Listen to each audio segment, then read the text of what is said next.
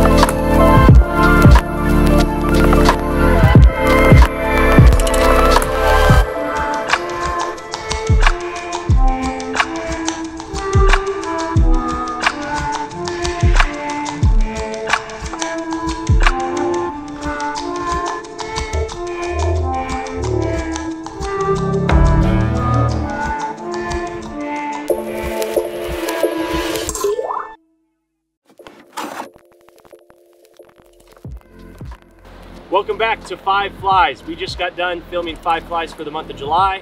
We're in here in Cheesman Canyon.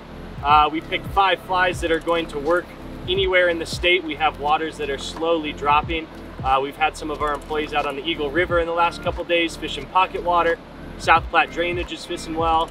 And we are here to go over those 5 flies for the month of July. I'm Dan Strine with Trouts. I'm a guide and a shop employee here with my friend Scott Dickson. Guide as well for Trouts, and we're out here in Cheesman going to go over the 5 flies for July.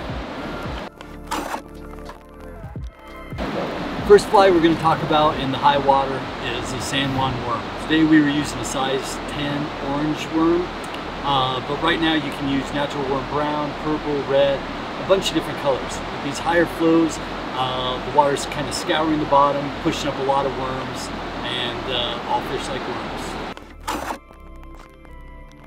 Fly number 2 for the month of July, size 16 wired golden stone.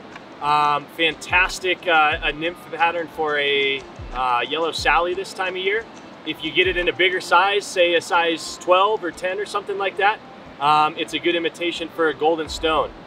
We've had both golden stones and yellow sallies flying around today here at the South Platte, as well as some other rivers through the past weekend. So that's going to be a fantastic fly.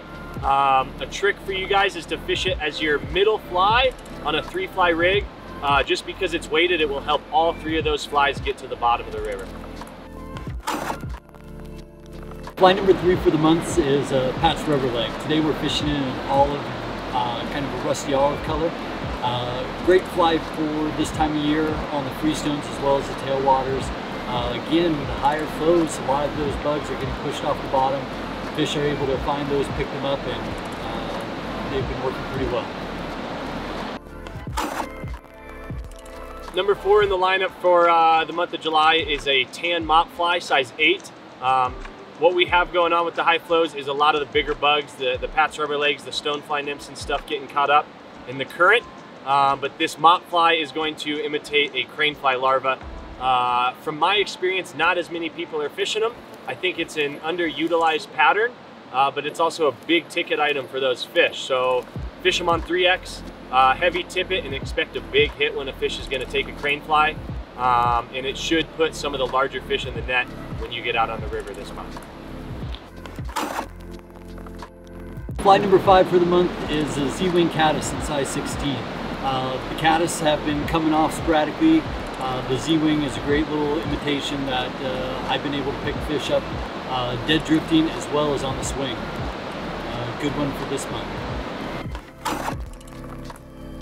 Guys, we have a bonus fly for you for the month of July. We're going with 6 flies for 5 flies. The bonus fly is a 2-bit hooker in dark olive size 16. This thing has a tungsten bead on it. It gets down quick. Fantastic second or third fly on an nymph rig, but what we're really looking forward to is dropping this guy 24 to 36 inches below our chubbies, our Amy Zants, our hippie stompers. Look for these fish to be pushing to the edges with the high water, and as these stoneflies start emerging, we're gonna have fish looking up.